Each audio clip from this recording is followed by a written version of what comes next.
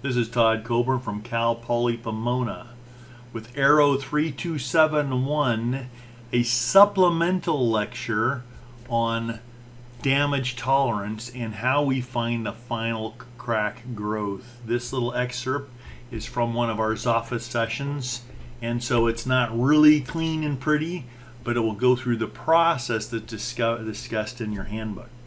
Enjoy. And in this screen, we're going to pull up this Mamba Jamba. And right here, section 4.4. Are you with me? Yes. Evaluating final crack length before fast fracture. I give you two methods, the approximate method and the trial and error method. This trial and error method will nail it for you if you follow that. Once again, what you're going to do, and we've done this a few times, you're going to, here, I guess I can do it this way. We've done this a few times. You're going to say, okay, iteration number 1, we have an A, right? AI at this point would be our initial flaw size. Let's just say it's 001. I don't remember what it is. And then you're going to calculate the beta based on that. And then you're going to calculate your K1 based on that, right? You're going to compare that to K1C, right? Actually, you don't even have to do that. What you're going to do is you're going to, for just getting the crack length, you're then going to use that to estimate what your new final crack length is based on A and beta. Okay? That's what this says. Now, what Rogelio was doing before is he then used that AF as his new AI, and he went and continued the process, which will tend to miss.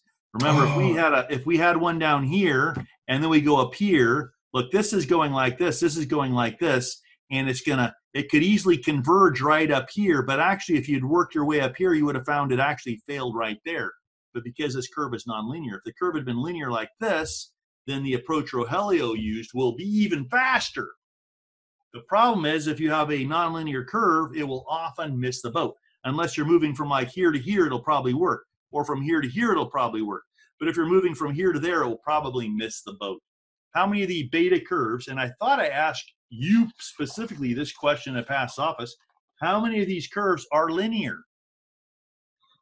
I think there's only one of them. None of them are linear, not one.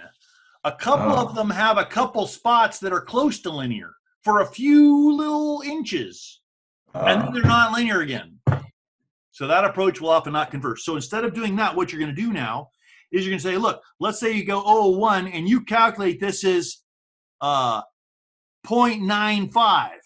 You're going to say, well, okay, well, that looks like too big of a change. So what I'm going to do, instead of going to 0.95, and instead of, now what you did with your delta N, which is actually, if you look in your handbook beyond this, there are other methods for calculating the life in actually this thing, numerical calculus, and then there's one for, numerical calculus.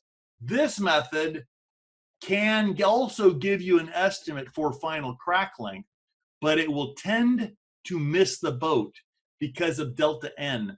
This is so sensitive to that delta N. If your delta N stays linear on each step, then it may work pretty close. If it doesn't, it probably will miss the boat, as it appears to have done in your case.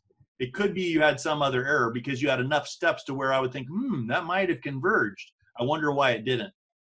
So it's maybe just you have a little error in there. Okay, so what we're going to do is say, let's see, 0.95 from, here, let me just make this a little cleaner. Let's say we started with 005. It's 001. We calculated beta. We calculated K1. And actually, we don't even need to calculate K1, right? All we need to do is just plug in that beta along with our stress level, our max stress level. Hopefully, you're using max stress and not the average stress, right? To calculate AF. And let's say we get 0.95. This is a big change. Probably has a huge amount of beta change, right? If we look at our curve, then that's A over B is probably going from somewhere down here to somewhere up here. We can glance at it and go, wow, that's nonlinear. So we'll say, forget that. Let's just, in step 2, let's just increase this maybe by a factor of 10, right? That's still quite a ways from this. Calculate beta, calculate, and now we get 0.85.